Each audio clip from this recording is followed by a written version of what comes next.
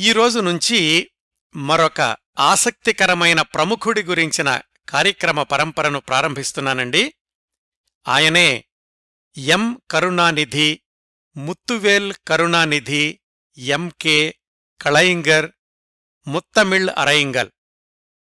కరుణానిధి గురించి ప్రత్యేకంగా ఉపోద్ఘాతం అవసరమని అనుకోవడం లేదు, కానీ కార్యక్రమ సమగ్రత కోసం కొన్ని ముందు మాటలు చెప్తాను. భారతదేశంలోని వివిధ రాష్ట్రాల రాజకీయాలు ఒక ఎత్తైతే ఒక్క తమిళనాడు రాజకీయాలు మాత్రమే ఇంకొక ఎత్తు అని గత 7-8 దశాబ్దాల తమిళనాడు రాజకీయ పరిణామాల్ని గమనిస్తే అర్థమవుతుంది. తమిళనాడు రాజకీయాల్లో ఒక బలీయమైన శక్తిగా ఎదిగి నింగికెగిసిన సందర్భాలను, నేలకు రాలిన క్షణాలను, శిఖరాలకు ఎక్కిన వైభవాన్ని, లోయల్లోకి జారిన పతనాల్ని చవిచూసిన ఎదుర్కొన్న రాజకీయ దురంధరుడు, పోరాట యోధుడు కరుణానిధి. 20వ శతాబ్దపు తమిళ రాజకీయ చరిత్రలో, తమిళ సాహిత్య చరిత్రలో, తమిళ సినిమా చరిత్రలో, తమిళ రాష్ట్ర చరిత్రలో, వెరసి తమిళుల చరిత్రలో విడదీయరాని భాగం కరుణానిధి. భారతదేశంలోనే కాదు, బహుశా ప్రపంచ రాజకీయ చరిత్రలోనే ఏ ఇతర రాజకీయ నాయకుడికి లేనన్ని ప్రత్యేకతలు సంతరించుకున్న విలక్షణమైన వ్యక్తిత్వం కరుణానిధి గారిది. రాజకీయ నాయకులైన కళాకారులున్నారు, రాజకీయ నాయకులు కళాకారులైన సందర్భాలున్నాయి, రాజకీయ నాయకులైన రచయితలున్నారు, రాజకీయ నాయకులు రచయితలైన సందర్భాలున్నాయి. అయితే రాజకీయ రంగంలో ఉంటూ ఇతర రంగాల్లో సమాంతరంగా దశాబ్దాల తరబడి, అంటే సుమారుగా 6-7 దశాబ్దాలు కొనసాగిన వ్యక్తి ఒక్క కరుణానిధే అయ్యుండాలి. ఎందుకంటే కథలు, కవితలు వ్రాసేవాళ్లు సాధారణంగా సున్నిత మనస్కులై ఉంటారు. అందరూ అనడం లేదు, అందుకే సాధారణంగా అన్నాను. అదే రాజకీయాలు అంటే ఎలా ఉంటాయో ప్రత్యేకంగా చెప్పాల్సిన అవసరం లేదు కదా. ఎత్తులు, పై ఎత్తులు, ఆరోపణలు, ప్రత్యారోపణలు, నిందలు, ప్రతినిందలు ఇవన్నీ తప్పనిసరి కదా. అలాంటి రాజకీయాల్లో ఉంటూ కూడా తనలోని సాహిత్య పిపాసను దశాబ్దాలపాటు నిలబెట్టుకున్న విలక్షణమైన వ్యక్తి కరుణానిధి. కరుణానిధి ఒక ఉద్యమకారుడు, ఒక రాజకీయ నాయకుడు, ఒక సాహితీవేత్త, ఒక సినిమా రచయిత, ఒక పాత్రికేయుడు, ఒక పత్రికా సంపాదకుడు, లక్షలాది మందిని గంటల తరబడి కట్టి పడయ్యగల వక్త, ఇంకా చాలా చాలా. ఎన్ని ప్రత్యేకతలు, ఎన్ని ప్రశంసలు, ఎన్ని ఘనతలు ఉన్నాయో అన్ని వివాదాలు, అన్ని ఆరోపణలు, అన్ని విమర్శలు కూడా ఉన్నాయి కరుణానిధి గారి విషయంలో. వాటిని గురించి కూడా ప్రస్తావిస్తాను. కరుణానిధి జీవన ప్రయాణం అత్యంత ఆసక్తికరం. ఇది కరుణానిధి శతజయంతి సంవత్సరం కూడా. 100 ఏళ్ల క్రిందటి సామాజిక గణాంకాల ప్రకారం తక్కువ కులంలో జన్మించి ఊహ తెలిసిన దగ్గరనుంచి అగ్రవర్ణాల ఆధిపత్యాన్ని ఎదిరించి జీవితాంతం అదే పోరాట పదాన్ని, ధిక్కార స్వరాన్ని 80 సంవత్సరాలు పైగా కొనసాగించిన ధైర్యవంతుడు కరుణానిధి. అగ్రవర్ణాల మీద, ముఖ్యంగా బ్రాహ్మణ సామాజిక వర్గం మీద ఆయన తరువాతి తరాల కుటుంబ సభ్యులు కొన్ని సందర్భాల్లో చేసిన వ్యాఖ్యలు అగ్గిని రాజేసిన వెన్నుచూపని తెగింపు కూడా కరుణానిధి వ్యక్తిత్వంలో ఒక బలీయమైన కోణం. ఆయన జీవిత చిత్రాన్ని విహంగ వీక్షణంలాగా చూస్తే 1924లో జన్మించి 2018లో మరణించిన కరుణానిధిది 94 సంవత్సరాల సుదీర్ఘ జీవన ప్రయాణం. ఆ 94 సంవత్సరాల్లో 80 సంవత్సరాలు నిత్య పోరాటమే. 12 సంవత్సరాల వయసులో హైస్కూల్లో ఉన్న రోజుల్లోనే విద్యార్థి నాయకుడిగా అవతారమెత్తాడు. 13 సంవత్సరాల వయసులో ఇంకా స్కూల్లో చదువుకుంటూనే సెల్వచెందిర అనే చారిత్రాత్మక నవల వ్రాశాడు. ఆ నవలలో మొట్టమొదటి వాక్యమే తమిళ్ వాళ్గా తమిళార్ వాళ్గా. అదే ఆయన జీవితకాల నినాదం కూడా అయింది. ఆ వయసులోనే ఆయన వ్రాసిన ఆ నవలలో ఎక్కడా వ్యాకరణ దోషాలు కాని వాక్యదోషాలు కాని లేకపోవడం గమనార్హం. ఆ నవలలోని పేజీలు ఇంకా లభ్యమవుతున్నాయండి. 13 సంవత్సరాల వయసులోనే ఉద్యమాలే తన ఊపిరి అని నిర్ణయించుకున్నాడు. 14 సంవత్సరాల వయసులో హిందీ వ్యతిరేక ఉద్యమంలో విద్యార్థుల్ని పోగుచేసి తాను ముందుండి నడిపించాడు. 15 సంవత్సరాల వయసులో సొంతంగా ఒక వ్రాతపత్రికను ప్రారంభించాడు, మానవ నేషన్ అనే పేరుతోటి. హైస్కూల్లో ఉండగానే మురసోలి అనే ప్రింట్ పత్రికను కూడా ప్రారంభించాడు. తనే రచయిత, తనే ప్రధాన సంపాదకుడు. వయసు చూస్తే కనీసం 18 ఏళ్లు కూడా నిండలేదు. దాన్లో ఆయన వ్రాసిన వర్ణమా మానమా అనే వ్యాసం పెను సంచలనాలకు దారితీసింది. 3 సార్లు తప్పడంతోటి హైస్కూలు చదువుకి గుడ్ బై చెప్పాడు. సంపాదన కోసం తనలోని రచయితను నమ్ముకున్నాడు. 25 ఏళ్లు దాటకుండానే సినిమా రంగంలో స్టార్ రైటర్ హోదా తెచ్చుకున్నాడు. ఎంజీఆర్ హీరోగా నటించిన తొలి చిత్రం, శివాజీ గణేశన్ నటించిన తొలి చిత్రం, ఆ రెండూ విజయవంతం కావడానికి కరుణానిధి వ్రాసిన తుపాకీ తోటాల్లాంటి మాటలు కారణం అని ఆనాటి పత్రికలు ప్రశంసల వర్షం కురిపించాయి. అప్పట్నుంచి సినిమా రచనలు ఒకవైపు, డిఎంకే పార్టీలో క్రియాశీలక పాత్ర ఇంకొక వైపు సమాంతరంగా కొనసాగించాడు కరుణానిధి. తన 33 సంవత్సరాల వయసులో 1957లో తమిళనాడు అసెంబ్లీకి ఎన్నికయ్యారు. ఆ రోజునుంచి దాదాపు చివరి సంవత్సరాల వరకు తమిళనాడు రాజకీయాలే శ్వాసగా జీవించారు కరుణానిధి.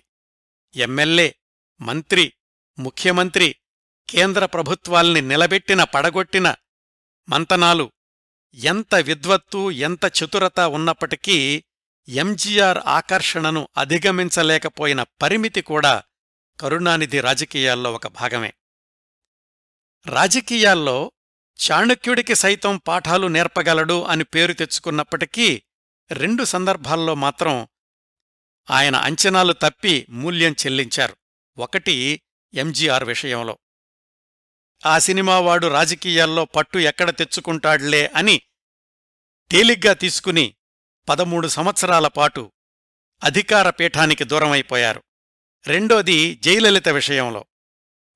బ్రాహ్మణ సామాజిక వర్గానికి చెందిన జయలలిత ద్రవిడ చరిత్రను, ద్రవిడ ఉద్యమాన్ని ఏం తెలుసుకుంటుందిలే, ఎలా ప్రజల్ని ప్రభావితం చేస్తుందిలే అని తీసేసినట్లుగా వ్యాఖ్యానాలు చేసి తరువాతి సంవత్సరాల్లో 20 ఏళ్లపాటు అదే జయలలితతో పోరాటం చెయ్యాల్సొచ్చింది. జైలుకు కూడా వెళ్లాల్సొచ్చింది.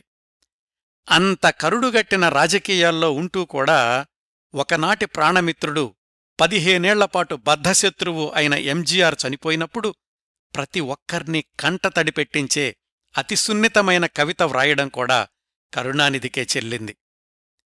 ఎంజీఆర్ నిష్క్రమించాక ఇంకా జయలలిత వర్సెస్ కరుణానిధి ఆట వేట. కక్షపూరిత ప్రతీకార రాజకీయాలకు తెరదీసి జయలలితను జైలులో ఉంచి తాను జైలుకెళ్లి చదరంగపు టెత్తులు జిత్తులతో ఒక 20 ఏళ్లపాటు అలా కొనసాగింది ఆయన రాజకీయ జీవితం. వీటన్నింటి మధ్య ప్రజాభిమానాన్ని చూరగొనడం కోసం రాష్ట్ర సంక్షేమం, రాష్ట్ర అభివృద్ధి, వాటిల్లో కూడా ఆయన తనదైన ముద్ర వేయబట్టే కరుణానిధిని తమిళ ప్రజలు ఇప్పటికీ గుర్తుపెట్టుకుంటున్నారు. తన సుదీర్ఘమైన జీవన ప్రయాణంలో 5 సార్లు ముఖ్యమంత్రిగా పనిచేసి ఎన్నికల్లో పోటీ చేసిన ప్రతిసారి 13 సార్లు గెలిచి రికార్డు సృష్టించారు కరుణానిధి.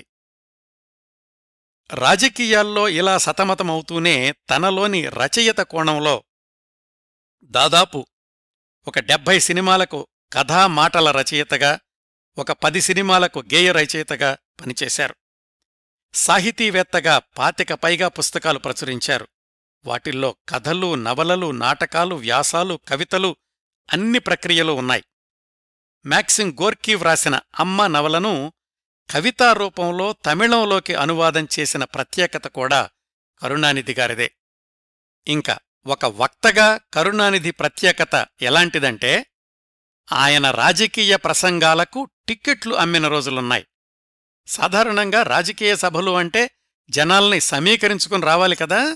కాని కొన్ని సందర్భాల్లో కరుణానిధి రాజకీయ సభకు హాజరవ్వాలంటే ఎదురు టిక్కెట్టు కొని వెళ్లాలన్నమాట. ఎందుకు అంటే ఆయన మాటల కోసమని. ఎంత అర్థమయ్యింది, ఎంత అర్థం కాలేదు అనేదాన్ని పక్కనుంచి ఆయన గొంతులోంచి జాలువారే ఆ తమిళ భాషా ప్రవాహం కోసమని టిక్కెట్లు కొనుక్కుని మరీ వెళ్లేవాళ్లట. ఇదంతా కరుణానిధి జీవితంలోని వైభవం అనుకుంటే, అవినీతి, బంధుప్రీతి ఆరోపణలు కరుణానిధి రాజకీయ జీవితంలో చీకటి మరకలు.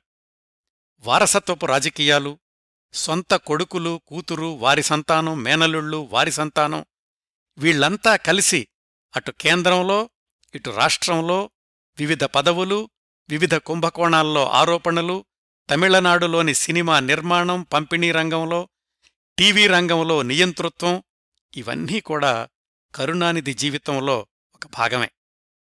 వెరసి కరుణానిధి జీవితం ఆయన ఉద్యమాల్లోకి ప్రవేశించిన దగ్గరనుంచి 80 సంవత్సరాల హై వోల్టేజ్ డ్రామా. తన జీవితంలో చివరి 14 సంవత్సరాలు చక్రాల కుర్చీకే అంకితమై, ఇంకా చివరి 2 సంవత్సరాలు మాట పడిపోయినా రాజకీయ రంగానికి మాత్రం దూరం కాలేదు. ఆయన సమకాలీన రాజకీయ నాయకులందరికంటే ఎక్కువ కాలం జీవించింది కరుణానిధిగారే. 25 ఏళ్లపాటు తన వెన్నులో బాకులాగా ఉన్న జయలలిత ఈ లోకం నుంచి నిష్క్రమించాకనే ఆయన ఈ లోకం నుంచి నిష్క్రమించారు. కరుణానిధే ఒక సందర్భంలో చెప్పారు, రాజకీయాలు అంటేనే పోరాటం, ఇందులో కత్తి, డాలు రెండూ ధరించాల్సిన అవసరం ఉంటుంది. ప్రత్యర్థుల మీద ప్రయోగించడానికి కత్తి, స్వీయ రక్షణ కోసం డాలు. నేను ఈ రెండింటినీ ధరిస్తూ వచ్చాను, సమర్థవంతంగా పోరాటం సాగిస్తూ వచ్చాను. ఏది ఎప్పుడు ఉపయోగించినా సామాజిక న్యాయం సాధించాలి అంటే దీర్ఘకాలం ఉద్యమాల్లో ఉండక తప్పదు అని. ఆయన సుదీర్ఘ జీవన ప్రయాణంలోని కొన్ని ముఖ్యమైన ఘట్టాలను ఆసక్తికరమైన కథనంతో మీ ముందు ఉంచడమే ఈ కార్యక్రమ పరంపర ముఖ్య ఉద్దేశం. ఆ పరంపరలో ఇది మొదటి భాగం. ఈ సందర్భంలో శ్రోతలకు ఒక ముఖ్య గమనిక, ఇంపార్టెంట్ డిస్క్లైమర్ అండి. అందుబాటులో ఉన్న కరుణానిధిగారి జీవిత ఘట్టాలను మీ ముందు ఉంచడమే నేను చేస్తున్న ప్రయత్నం. ఈ క్రమంలో ఎక్కడా ఇది మంచి, ఇది చెడు, ఇది సవ్యం, ఇది అపసవ్యం, ఇది తప్పు, ఇది ఒప్పు అనే నిర్ణయాలను ప్రకటించడం నా ఉద్దేశం కాదు. జరిగినవి జరిగినట్లుగా డాక్యుమెంట్ అయ్యున్న విషయాలను మాత్రం మీ ముందుంచుతున్నాను. ఇవన్నీ విన్నాక కరుణానిధిగారి గురించి, ఆయన రాజకీయ జీవితంలోని నిర్ణయాల గురించి, ఆయన చేసిన వ్యాఖ్యల గురించి, ఆయన వ్యక్తిగత జీవితం గురించి మీ అభిప్రాయాలు మీరు ఏర్పరచుకోవచ్చు. వాటి గురించిన చర్చలు, వాదోపవాదాలు నా కార్యక్రమ పరంపర ఉద్దేశం కానే కాదు. మిగతా అన్ని కార్యక్రమాల్లాగానే పూర్తి సమతుల్యతతో ఈ కార్యక్రమ సరళి కొనసాగుతుంది. ఇంకా ప్రధాన కార్యక్రమంలోకి వెళ్లబోయే ముందు ఈ కార్యక్రమ రూపకల్పన కోసం నేను పరిశీలించిన, అధ్యయనం చేసిన పుస్తకాలు, వ్యాసాలు జాబితా చెప్తాను. ఎంజీఆర్ గారి గురించిన 25 భాగాల కార్యక్రమ పరంపరలో కరుణానిధి గారి గురించి కొంత సమాచారం చోటు చేసుకుంది. అయితే అవన్నీ ఎంజీఆర్ కోణంలో సాగినటువంటి కార్యక్రమాలు. వాటిల్లో కొన్ని ఈ కార్యక్రమాల్లో కూడా ప్రస్తావనకు రావచ్చు. అయితే ఇవన్నీ కరుణానిధి కోణం నుంచి ఉంటాయి. కరుణానిధి తన ఆత్మకథ నెంజుక్కు నీతి 5 భాగాలు ప్రచురించారు. అవన్నీ తమిళంలో ఉన్నాయి. వాటిల్లో కొన్ని అధ్యాయాలు, అంశాలు ఆంగ్లంలో అనువాదాలు లభ్యమవుతున్నాయి. వాటిని చదివాను. Front line, caravan, India today లాంటి పత్రికల్లో కరుణానిధి గారి గురించి వివిధ సందర్భాల్లో వచ్చిన వ్యాసాలు పరిశీలించాను. డిఎంకే పార్టీ గురించిన వ్యాసాల్లో కూడా కరుణానిధి జీవిత విశేషాలున్నాయి. ఏఎస్ పన్నీరు సెల్వం వ్రాసిన కరుణానిధి ఏ లైఫ్ అనే పుస్తకం కూడా పరిశీలించాను. అన్నింటికంటే ముఖ్యంగా 1940, 50, 60, 70 ఆ దశాబ్దాల్లోని ఆంధ్రపత్రిక, ఆంధ్రప్రభ దినపత్రికల్లో డిఎంకే, ఏఐఏడిఎంకేల గురించిన వార్తాకథనాలు అప్పటి తాజా సమాచారాన్ని తెలుసుకోవడానికి ఉపయోగపడ్డాయి. అలాగే హిందూ పత్రికలో రాండార్గై లాంటి సీనియర్ జర్నలిస్టులు వ్రాసిన కరుణానిధి పనిచేసిన సినిమాల గురించిన వ్యాసాలు కూడా చదివాను. వీటన్నింటి నుంచి సేకరించిన సమాచారంతో ఈ కార్యక్రమ పరంపరను ప్రారంభిస్తున్నాను. రాబోయే రోజుల్లో మరిన్ని వనరుల్ని సంప్రదించే అవకాశం కూడా రావచ్చు. ఆయా పత్రికలకు, వ్యాసకర్తలకు కృతజ్ఞతలు తెలియచేస్తూ కరుణానిధి కథ మొదటి భాగాన్ని ప్రారంభిస్తాను. 100 ఏళ్ల క్రిందటి మద్రాసు ప్రెసిడెన్సీ రాజకీయ ముఖచిత్రాన్ని గుర్తుకు తెచ్చుకుంటే 1916 నవంబర్లో జస్టిస్ పార్టీ అనే పేరుతోటి ఒక రాజకీయ పార్టీ ప్రారంభమయ్యింది. ఆ పార్టీ ప్రధాన ఉద్దేశం అప్పటి వరకు కొనసాగుతున్న బ్రాహ్మణ సామాజిక వర్గ ఆధిపత్యాన్ని ఎదిరించడం. తమిళనాడులోని ద్రవిడ ఉద్యమం కూడా జస్టిస్ పార్టీతోనే ప్రారంభమైంది అని చరిత్ర చెబుతోంది. తమిళనాడులోని ద్రవిడ ఉద్యమాన్ని దశాబ్దాలపాటు జనాకర్షకంగా కొనసాగించిన 2 గ్లామర్ ప్రముఖులు ఆ ఉద్యమానికి పునాది పడిన తొలి సంవత్సరాల్లోనే జన్మించారు. ఒకళ్ళేమో 1917లో జన్మించిన ఎంజీఆర్, ఇంకొకళ్ళు 1924లో జన్మించిన కరుణానిధి. అంటే ఎంజీఆర్ కంటే కరుణానిధి 7 సంవత్సరాలు చిన్నవాడు. కరుణానిధి స్వస్థలం అప్పటి తంజావూరు జిల్లా, ఇప్పటి నాగపట్నం జిల్లాలోని తిరుక్కువళై, తిరువారూర్కి 15 మైళ్ల దూరంలో ఉండే చిన్న గ్రామం. వాళ్ల నాన్నగారి పేరు అయ్యాదురై ముత్తువేల్, అమ్మగారి పేరు అంజుగం. వాళ్లది ఇసై వెళ్లలార్ అనేటటువంటి సామాజిక వర్గం. ఆ వర్గం వాళ్లు దేవాలయాల్లోనూ ఇతర సంగీత కచేరీల్లోనూ నాదస్వరం వాయిస్తూ ఉండేవాళ్లు. అగ్రవర్ణాల కుటుంబం కాదు. ఆ రోజుల్లో వర్ణ వివక్షత చాలా ఎక్కువగా ఉండేది కదా. అవన్నీ కూడా కరుణానిధి ఆలోచనల్ని చాలా చిన్నతనం నుంచే ప్రభావితం చేశాయి. వివరాలు తర్వాత వస్తాయి. కరుణానిధి నాన్నగారు ముత్తువేల్, ఆయన జీవనరేఖలు కూడా చాలా ఆసక్తికరంగా ఉంటాయి.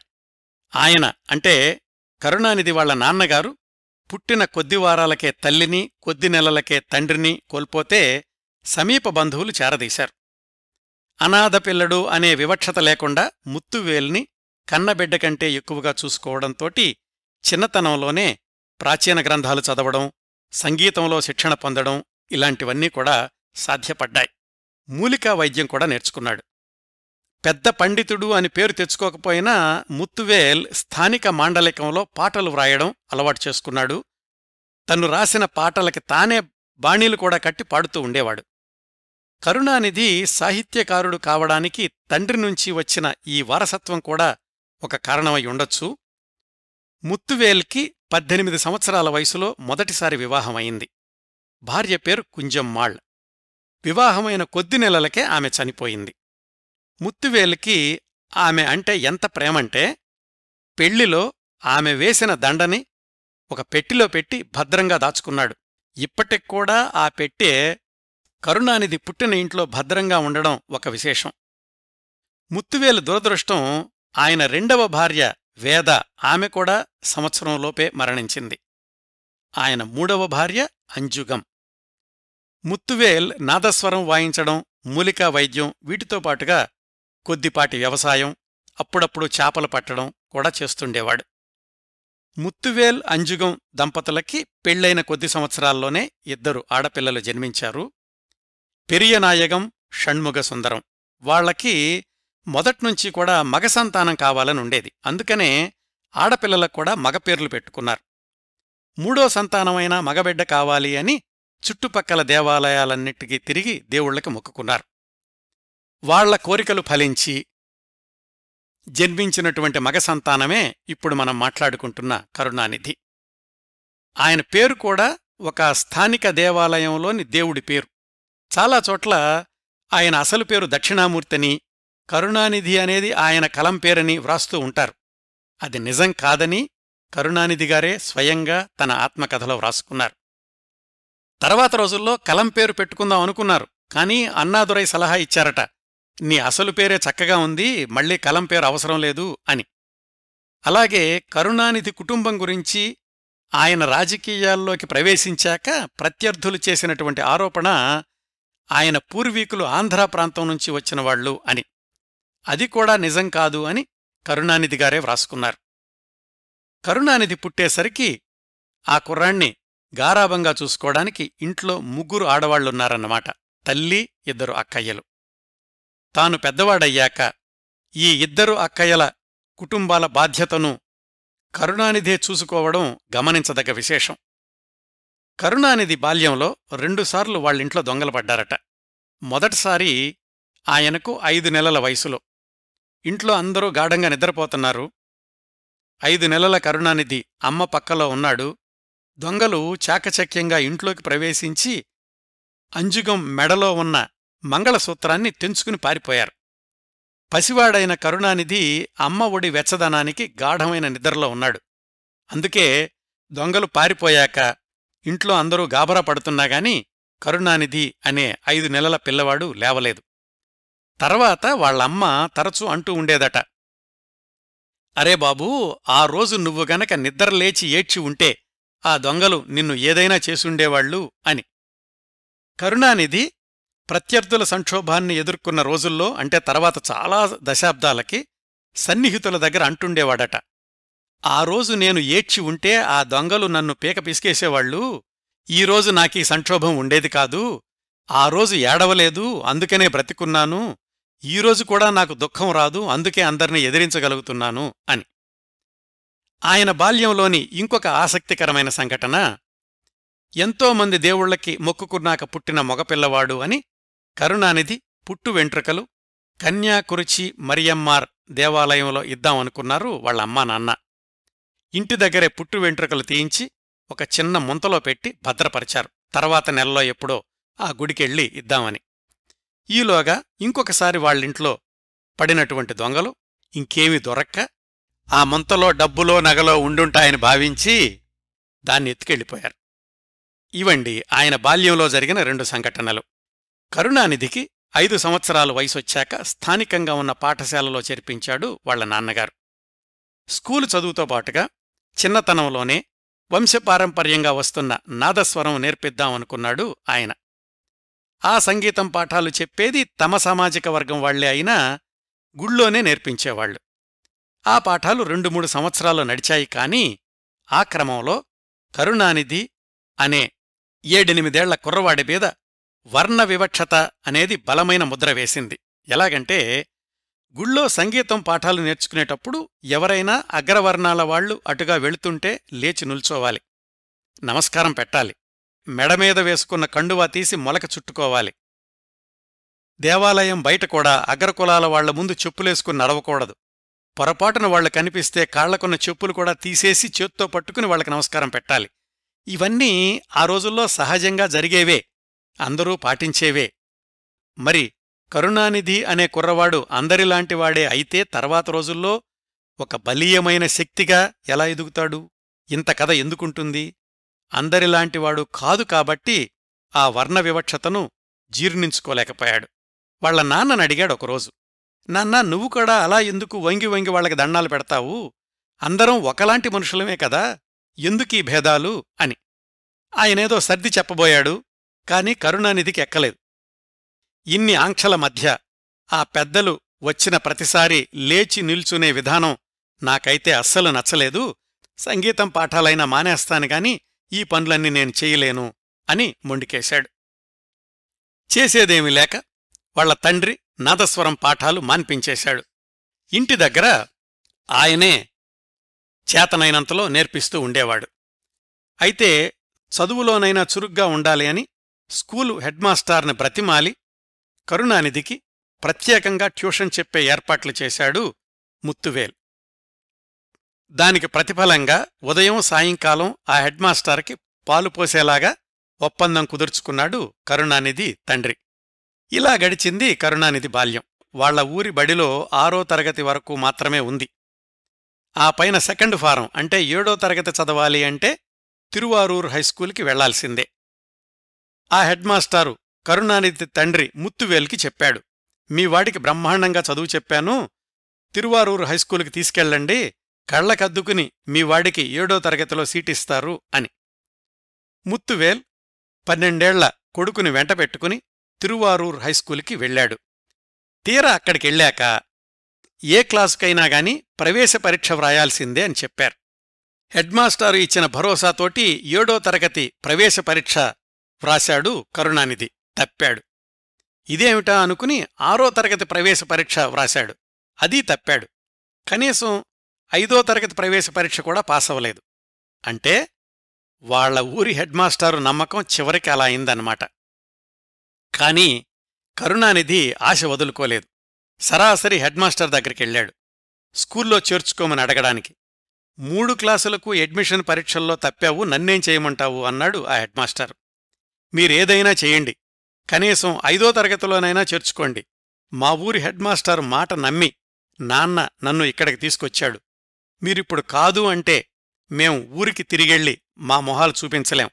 నేనింకా ఏ చెరువులోనో దూకాల్సిందే అని చివరి అస్త్రం సంధించాడు కరుణానిధి అనే 12 ఏళ్ల కుర్రాడు. ఆ హెడ్మాస్టారు కస్తూరి అయ్యంగార్. ఆయనకి ఆ కుర్రాడి పట్టుదల నచ్చింది. సరే, అంతగా అడుగుతున్నాడు కదా, ఇకనైనా శ్రద్ధగా చదువుకుంటాడులే అని 5వ తరగతిలో చేర్చుకుంటాను అని చెప్పాడు. ఆ విధంగా వాళ్ల ఊళ్ళో 6వ తరగతి వరకు చదివిన కరుణానిధి మళ్లీ 5వ తరగతిలో చేరాడు తిరువారూర్లో. చేరింది తక్కువ క్లాసులోనే అయినా కరుణానిధి ఆలోచనలు, పరిణితి మాత్రం 10వ తరగతిని మించి ఉండేవి. హైస్కూలు జీవితం కరుణానిధి జీవితాన్ని చిత్ర విచిత్రమైన మలుపులు తిప్పింది, ఉద్యమకారుణ్ణి చేసింది, రచయితను చేసింది, రాజకీయాల్లోకి నడిపించింది. ఆ వివరాలు వరుసగా తెలుసుకుందాం. తమిళనాడు రాజకీయాల గురించిన సమగ్ర సమాచారం అందించడం ఈ కార్యక్రమం ఉద్దేశం కాదు. కానీ కరుణానిధి రాజకీయ జీవితం గురించి తెలుసుకోవాలి కాబట్టి ఆయన రాజకీయ ప్రవేశానికి ముందు, ఆ తర్వాత తమిళనాడు రాజకీయాల్లోని పరిణామాల గురించి అతి క్లుప్తంగా తెలుసుకుందాం. 1916లో బ్రాహ్మణ సామాజిక వర్గ ఆధిపత్యానికి వ్యతిరేకంగా జస్టిస్ పార్టీ ప్రారంభమైంది అని చెప్పాను కదా మొదట్లో. ఇది రాజకీయ పార్టీగా దాదాపు 30 ఏళ్లు కొనసాగింది. ఇంచుమించు ఇవే ఆశయాలతోటి మరికొంత తీవ్రవాద భావంతో పెరియార్ ఈవి రామస్వామి 1925లో తమిళ ద్రావిడ ఆత్మగౌరవ ఉద్యమానికి శ్రీకారం చుట్టాడు. వెనుకబడిన సామాజిక వర్గాలకు సమాన న్యాయం కల్పించడం, అగ్రవర్ణాల ఆధిపత్యాన్ని ఎదిరించడం, ఈ ఎజెండా కేంద్రంగానే పెరియార్ ఆత్మగౌరవ ఉద్యమాన్ని కొనసాగించాడు. జస్టిస్ పార్టీ, ఆత్మగౌరవ ఉద్యమం ఈ రెండింటి పునాదుల మీదే ఆ తర్వాత డీకే ద్రవిడ కళగం రూపుదిద్దుకుంది 1944లో. డీకే నుంచి డిఎంకే, దాన్నుంచి ఏడీఎంకే, కొన్నాళ్ల తర్వాత అదే ఏఐఏడిఎంకే, మధ్యమధ్యలో స్వల్పకాలమే నిలిచినటువంటి ఇంకొన్ని డిఎంకేలు. అతి సూక్ష్మంగా ఇదండి తమిళనాడులోని 20వ శతాబ్దపు రాజకీయ పరిణామక్రమం. ఈ ప్రవాహంలో కరుణానిధిగారు ఎప్పుడు చేరారు, ఎలా ఎదిగారు అనే అంశాలు కాస్త వివరంగా వరుసలో తెలుసుకుందాం. ఇప్పుడు మళ్లీ మనం తిరువారూరు కరుణానిధి హైస్కూలు రోజులకొద్దాం. చిన్నతనంలోనే వాళ్ల ఊళ్ళో అగ్రవర్ణాల ఆధిపత్యాన్ని గమనించాడు, నిరసించాడు కదా కరుణానిధి. హైస్కూల్లో చేరాక ఈ భావాలకు ఒక రూపం రావడానికి కరుణానిధికి సహాయం చేసింది ఒక పాఠ్యపుస్తకం. 50 పేజీల ఆ పుస్తకం హైస్కూల్లో కరుణానిధికి నాన్ డీటెయిల్డ్గా ఉండేది. అది పానగల్ రాజా అనే ఆయన జీవిత చరిత్ర. పానగల్ రాజా అంటే తెలుగాయనే, కాళహస్తి జమీందారు. అసలు పేరు పానగంటి రామరాయణి. జస్టిస్ పార్టీలో క్రియాశీలక నాయకుడు. 1921 నుంచి 1926 దాకా 5 ఏళ్లపాటు మద్రాసు ప్రెసిడెన్సీకి ముఖ్యమంత్రిగా పనిచేశాడు జస్టిస్ పార్టీ సభ్యుడిగా. తన పరిపాలనలో ఈ పానగల్ రాజా చాలా సంస్కరణలను అమల్లోకి తీసుకొచ్చాడు. మద్రాసు టీనగర్ ప్రాంతం అభివృద్ధికి ఈ పానగల్ రాజానే ముఖ్య కారణమంటారు. టీనగర్లోని పానగల్ పార్కు కూడా ఈయన పేరు మీద ఏర్పాటయిందే. ఆయన గురించిన నాన్ డీటెయిల్డ్లో జస్టిస్ పార్టీ ఆశయాల గురించి, పానగల్ రాజా వాటిని అమలు చేయడానికి చేసినటువంటి ప్రయత్నాల గురించి వివరాలున్నాయి. అవి కరుణానిధిని విపరీతంగా ఆకర్షించాయి. సామాజిక న్యాయం కోసం జరిగే పోరాటాలకు, ఉద్యమాలకు అండగా నిలవడానికి ఒక రాజకీయ పార్టీ ఉంది అని తెలిసింది. అయితే అంత చిన్న వయసులో కరుణానిధి మెదడులో సుళ్ళు తిరుగుతున్న ఆలోచనలకు ఒక రూపం రావడానికి, ఆయన భవిష్యత్ కార్యక్రమం నిర్ణయించుకోవడానికి ఉద్యమాలలో ముందుండడానికి ఇంకొక 2 ఏళ్లు పట్టింది. ఈలోగా హైస్కూల్లో చదువుకుంటూనే చరిత్ర పుస్తకాలు విపరీతంగా చదివేవాడు. ప్రపంచదేశాల పరిణామాల్ని, అంతర్జాతీయ రాజకీయాల్ని అవగాహన చేసుకునే ప్రయత్నం చేశాడు అంత చిన్న వయసులోనే. సమాజంలోని అసమానతలను రూపుమాపడానికి ఏదో చెయ్యాలి అని ఉండేది, కాని ఏదైనా చేసేటటువంటి వయసు కాదు. ఇంతకీ తనలో ఉన్న బలమేమిటి, అది తెలుసుకోవడానికి అవకాశం కూడా హైస్కూల్లో ఉండగానే వచ్చింది కరుణానిధికి. స్కూల్లో ఒకసారి వక్తృత్వ పోటీల్లో పాల్గొనడానికి, అంటే డిబేటింగ్ కాంపిటీషన్లో పాల్గొనడానికి తన పేరు నమోదు చేసుకున్నాడు కరుణానిధి. అంత చిన్న వయసులోనే ఆయన ఎంపిక చేసుకున్నటువంటి అంశం కర్ణుడు, దుర్యోధనుడు వాళ్ళిద్దరికీ మధ్యనున్నటువంటి స్నేహం దుర్యోధనుడి కోణంలో. తనే స్క్రిప్ట్ రాసుకున్నాడు, 2-3 సార్లు తిరగరాశాడు, వారం రోజుల పాటు అద్దం ముందు నిల్చుని ప్రాక్టీస్ చేశాడు. ఎక్కడ స్వరం పెంచాలి, ఎక్కడ తగ్గించాలి, ఏ పదాన్ని ఎలా ఉచ్చరించాలి అన్నీ తనే 1కి 10 సార్లు రిహార్సల్స్ చేసుకున్నాడు. పోటీ రోజు రానే వచ్చింది. కరుణానిధి వేదికనెక్కాడు. తనకిచ్చిన సమయంలో దుర్యోధనుడి కోణంలో కర్ణుడి స్నేహం గురించి మాట్లాడుతూ ప్రేక్షకుల్ని మంత్రముగ్ధుల్ని చేశాడు. బహుశా దానవీర సూర్యకర్ణలో ఎన్టీఆర్ గారు చెప్పిన డైలాగుల్లాంటివి అయ్యుండొచ్చు. ఆ చిన్న వయసులోనే ఆయన వాడిన పదాలు, వాక్య నిర్మాణం, ముఖ్యంగా ఆ స్క్రిప్టుని ఉపన్యాస రూపంలో వినిపించినటువంటి విధానం ప్రేక్షకులు ఆపకుండా చప్పట్లు కొట్టారు.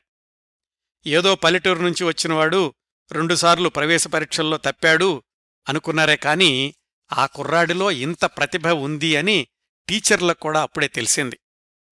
కరుణానిధి కూడా అర్థమైంది, తన కలం, తన గళం అదే తన బలం అని. తర్వాత సంవత్సరాల్లో ఆ కలాన్ని, గళాన్ని శక్తివంతమైన ఆయుధాలుగా మలుచుకున్నాడు.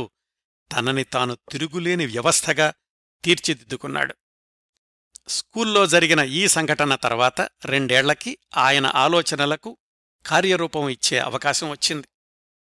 తమిళనాడులో 1937–1940 మధ్యలో హిందీ వ్యతిరేక ఉద్యమం ముమ్మరంగా కొనసాగింది. బందులు, అరెస్టులు, సత్యాగ్రహాలు, ప్రాణత్యాగాలు, తమిళ ప్రాంతమంతా అతలాకుతలమైంది 2.5 సంవత్సరాల పాటు. నేపథ్యం ఏమిటంటే, మద్రాసు రాష్ట్రంలో 1937లో జస్టిస్ పార్టీని ఓడించి కాంగ్రెస్ పార్టీ అధికారంలోకి వచ్చింది. సి. రాజగోపాలాచారి ముఖ్యమంత్రి అయ్యారు. కాంగ్రెస్ పార్టీ తీసుకున్న నిర్ణయాల ప్రకారం నిర్బంధ హిందీ విద్యాబోధన అమలుపరచాలి అని చట్టం తీసుకొచ్చాడు రాజాజీ, అంటే సి. రాజగోపాలాచారి. హిందీని బలవంతంగా రుద్దడం వల్ల స్థానికంగా మాట్లాడే తమిళ భాషకు ప్రాధాన్యత తగ్గుతుంది, అలాగే తమిళ సాహితీ సంస్కృతులు దెబ్బతింటాయి అని రాజాజీ రుద్దిన నిర్ణయాన్ని వ్యతిరేకించారు జస్టిస్ పార్టీ వాళ్లు, అలాగే ఆత్మగౌరవ ఉద్యమకారుడు ఇవి రామస్వామి. ఆ హిందీ వ్యతిరేకత పూర్తిస్థాయి ఉద్యమంగా రూపుదిద్దుకుని మద్రాసు రాష్ట్రంలోని తమిళ ప్రాంతాన్ని దావానలంలాగా కమ్మేసింది. ఆ హిందీ వ్యతిరేకత అనేది ఇద్దర్నుంచే వస్తోంది అన్నాడు రాజాజీ. బలవంతంగా రుద్దే ప్రయత్నం చేసేది నువ్వొక్కడవే అని రాజగోపాలాచారిని తిప్పికొట్టారు ఈవీఆర్, అలాగే జస్టిస్ పార్టీ నాయకులు. ఈ క్రమంలో ఉద్యమ నాయకులు తమిళనాడు ప్రాంతమంతా తిరిగి బహిరంగ సభలు పెట్టారు. ఎందుకు నిర్బంధ హిందీ విద్యాబోధనను వ్యతిరేకించాలో తమిళులకు వివరించారు. ఆ క్రమంలో 1938 ఫిబ్రవరిలో కాంచీపురంలో జరిగిన రాష్ట్రస్థాయి హిందీ వ్యతిరేక సమ్మేళనంలో ప్రసంగించిన ఒక యువకుడు ఒక్కసారిగా తమిళులందర్నీ ఆకర్షించాడు. ఆయనే సిఎన్ అన్నాదురై. అన్నాదురై తొలిసారిగా బహిరంగ ఉపన్యాసం ఇచ్చి రాజకీయ రంగ ప్రవేశం చేసింది ఆ రోజుల్లోనే.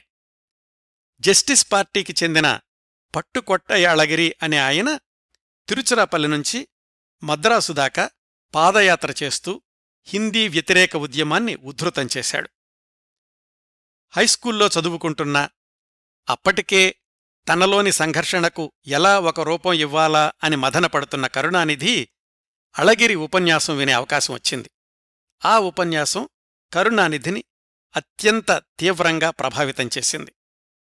తను చదువుకుంటున్న తిరువారూర్లో తోటి కుర్రాళ్లందర్నీ పోగుచేసి సైకిల్ రిక్షా అద్దెకు తీసుకుని హిందీ వ్యతిరేక నినాదాలతోటి తిరువారూరు ఆ పరిసర ప్రాంతాలన్నీ తిరిగాడు. నినాదాలకు స్క్రిప్టు తనదే, నినదించే గళం తనదే.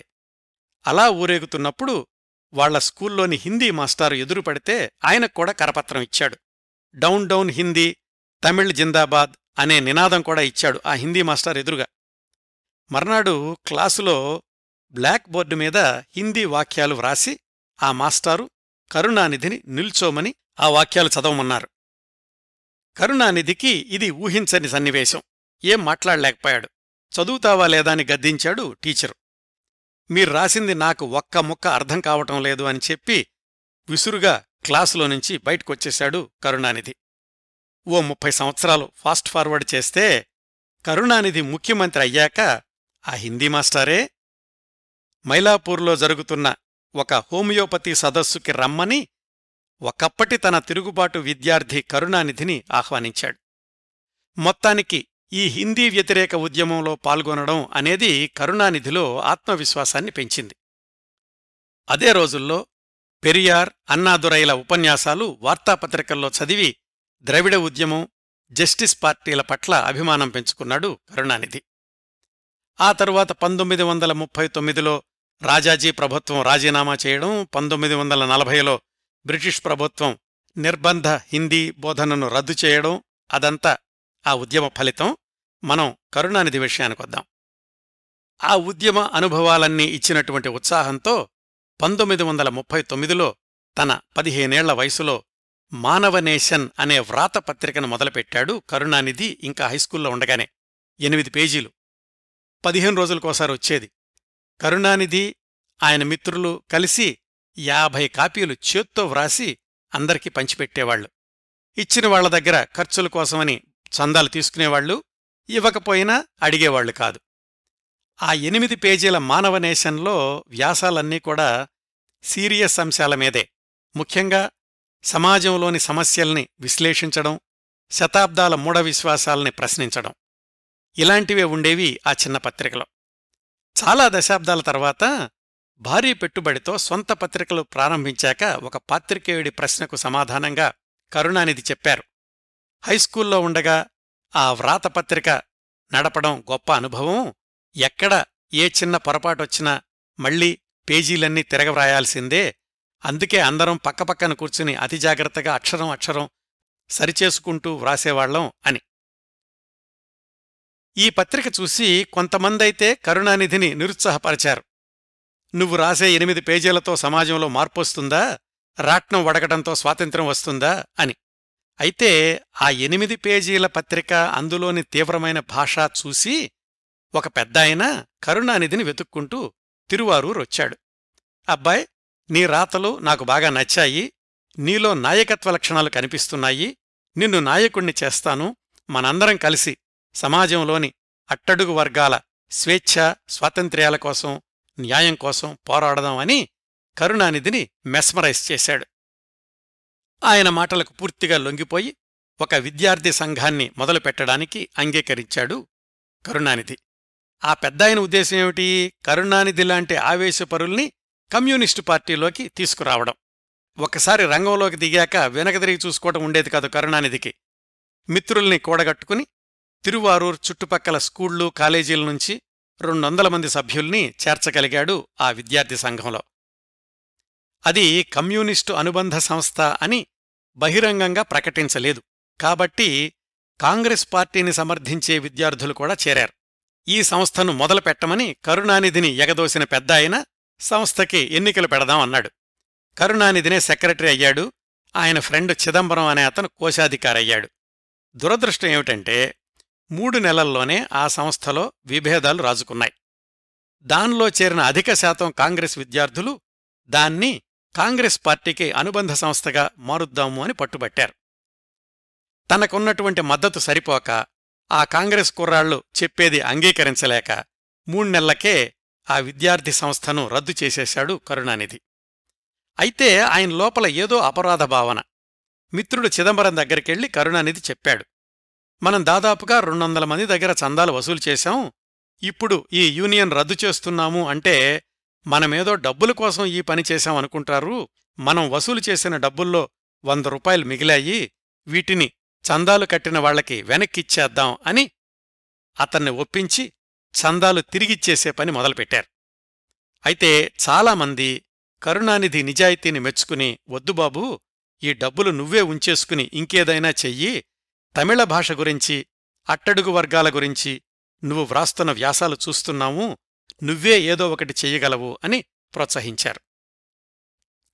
ఆ ప్రోత్సాహంతో అలా మిగిలిన డబ్బుల్తోటి 1941లో, అంటే తన 17ఏళ్ల వయసులో, తమిళనాడు తమిళ్ స్టూడెంట్స్ అసోసియేషన్ అనే పేరుతోటి ఇంకొక సంస్థను మొదలుపెట్టాడు. గతంలోని చేదు అనుభవాల్ని దృష్టిలో ఉంచుకుని ఈసారి సభ్యుల్ని చేర్చుకునేటప్పుడు పరిశీలించి మరీ చేర్చుకున్నాడు. ఈసారి ఈ తమిళ్ స్టూడెంట్స్ అసోసియేషన్ బాగానే నడిచింది. 1942లో ప్రథమ వార్షికోత్సవం కూడా జరుపుకునే స్థాయికొచ్చింది. వీళ్ల అంకితభావాన్ని గమనించిన ప్రముఖ కవి భారతీదాసన్ వీళ్ల కోసమని ఒక సుదీర్ఘమైన పాట వ్రాసి పంపించాడు. ఆ పాటలోని చివరి పంక్తులు, చూడండి తమిళ సింహాలు గర్జిస్తున్నాయి, ప్రత్యర్థుల్ని చీల్చి చెండాడడానికి వచ్చేస్తున్నాయి అని ఉంటుంది. ఆ తరువాతి దశాబ్దాల్లో కరుణానిధి రాష్ట్రస్థాయి రాజకీయ నాయకుడయ్యాక కూడా ఈ వాక్యాల్ని వాళ్ల పార్టీ ప్రచారానికి విరివిగా వాడుకున్నారు. అన్నామలై యూనివర్సిటీ నుంచి విద్యార్థి నాయకులు కూడా వచ్చారు ఆ ప్రథమ వార్షికోత్సవాల్లో ప్రసంగించడానికి. అంతా బాగానే ఉంది గాని పెద్ద పెద్ద వాళ్లని పిలుస్తుండడం వల్ల వాళ్ల ఖర్చులకు సరిపడా విరాళాలు వసూలు కాలేదు. అలాగని వాళ్లు లేకుండా స్టూడెంట్స్ అసోసియేషన్ వార్షికోత్సవం జరపడం కరుణానిధికి ఇష్టం లేదు. తీవ్రంగా ఆలోచించి ఒక సాహసానికి పూనుకున్నాడు. అదేంటంటే, చిన్నప్పుడు వాళ్ల అమ్మ చేయించిన బంగారు కొలుసు అమ్మేయడం. ఎలాగూ దాన్ని ఎక్కువగా పెట్టుకునేవాడు కాదు.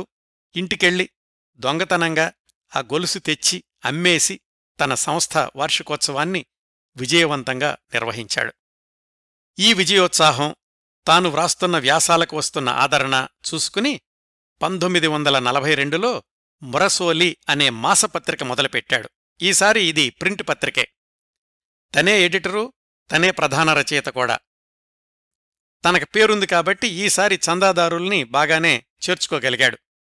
నెలకి ఒకసారి 5 పేజీల కరపత్రం లాంటి పత్రికను అచ్చువేయించి తమిళనాడులోని వివిధ రాజకీయ ప్రముఖులకు పోస్టు చెయ్యడం మొదలుపెట్టాడు. ఈ పనులన్నీ ఇంకా ఆయన హైస్కూల్లో ఉండగానే.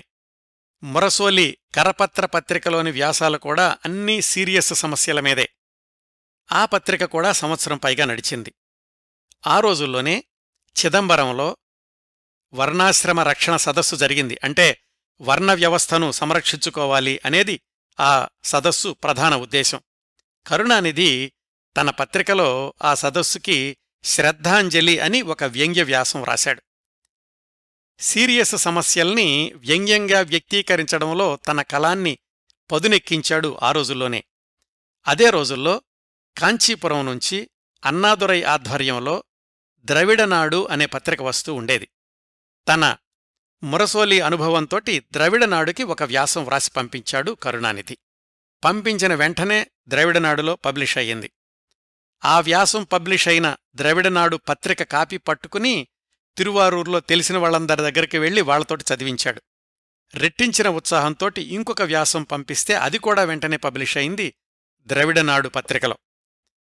ఆ తర్వాత ఎన్ని వ్యాసాలు ఎన్ని పుస్తకాలు వ్రాసినా మొట్టమొదటిసారి అన్నా పత్రికలో నా వ్యాసం పడిన సందర్భాన్ని మాత్రం ఎప్పటికీ మర్చిపోలేను అని తర్వాత రోజుల్లో చెప్పుకునేవాళ్లు కరుణానిధి. 2 వ్యాసాలు పడ్డాక ఇంకా తనకి ఎదురేముందిలే అని 3వ వ్యాసం పంపించాడు ద్రవిడనాడుకి. ఆశ్చర్యకరంగా ఈసారి ఆ వ్యాసం పబ్లిష్ కాలేదు. కరుణానిధికి తన వ్యాసంలో ఏం పొరపాటుందో అర్థం కాలేదు. అయితే ఆ తర్వాత వారానికి అన్నాదురై ఒక బహిరంగ సభలో ప్రసంగించడానికి తిరువారూరు వచ్చారు. ఆ సభకి కరుణానిధి కూడా హాజరయ్యాడు. కాని అన్నాదురైని ఎలా కలుసుకోవాలో అర్థం కాలేదు. ఆయన చుట్టూతా స్థానిక నాయకులు చాలామందున్నారు. వాళ్లల్లో ఒక నాయకుడు సరాసరి కరుణానిధిని వెతుక్కుంటూ వచ్చి, కరుణానిధి అంటే నువ్వేనా అని అడిగాడు. అవును అన్నాడు కరుణానిధి. అన్నా నిన్ను కలుసుకోవాలనుకుంటున్నారు, రా అని అన్నాదురై దగ్గరకు తీసుకెళ్లాడు. 18 ఏళ్ల కరుణానిధిని చూసి కంగుదిన్నాడు అన్నాదురై. అంత తీవ్రమైన వ్యాసాలు వ్రాసింది ఇంత చిన్నపిల్లవాడు అంటే నమ్మలేకపోయాడు. ఇంకా హైస్కూల్లోనే ఉన్నాడు అనేది ఇంకా షాక్ ఇచ్చింది అన్నాదురైకి. కరుణానిధి చదువు గురించి, కుటుంబ నేపథ్యం గురించి వివరాలు తెలుసుకుని అన్నాదురై చెప్పారు. చూడబ్బాయ్, నువ్వు వ్రాస్తున్న వ్యాసాలు పూర్తిస్థాయి రాజకీయ నాయకులు వ్రాసేటంతటి పరిణితితో ఉంటున్నాయి. అయితే నా సలహా ఏమిటంటే, ప్రస్తుతానికి ఆ వ్యాసాలు వ్రాయడం కట్టిపెట్టు. పెద్దగా ఉన్న కుటుంబం కూడా కాదు అంటున్నావు. ముందుగా చదువు సంగతి చూడు. చదువు పూర్తయ్యాక ఇలాంటి పనులు చెయ్యొచ్చు. నీ చదువు పూర్తయ్యింది అని చెప్పే వరకు ద్రవిడనాడులో నీ వ్యాసాలేమీ ప్రచురించను అని. అప్పటికే రాడికల్ భావాలతో ఉన్న కరుణానిధి మరి అన్నాదురై సలహాని పాటించలేదు అని తెలుసుకోవడం ఆశ్చర్యం కలిగించకపోవచ్చు. కాని ఆ తర్వాత తన జీవిత నౌకని తానే చుక్కాని అయి ఎలా నడుపుకున్నాడు అనే సన్నివేశాలే అత్యంత ఆసక్తికరంగా ఉంటాయి. ఆ విశేషాలన్నీ వచ్చేవారం కరుణానిధి కథ 2వ భాగంలో తెలుసుకుందాం. ఈ ఎపిసోడ్ని ఇంతటితో ముగిస్తానండి. ఈ కార్యక్రమాలను ఆదరించి అభిమానిస్తున్న శ్రోతలందరకు హృదయపూర్వకంగా కృతజ్ఞతలు తెలియచేస్తున్నాను. మళ్లీ వారం కరుణానిధి జీవనరేఖలు కార్యక్రమ పరంపరలోని 2వ భాగంతో కలుసుకుందాం. అంతవరకు నవ్వుతూ ఉండండి. మీ నవ్వులు 10 మందికి పంచండి. ప్రస్తుతానికి మీ వద్ద సెలవు తీసుకుంటోంది సదా మీ ఆదరాభిమానాలను కోరుకునే మీ కిరణ్ ప్రభ.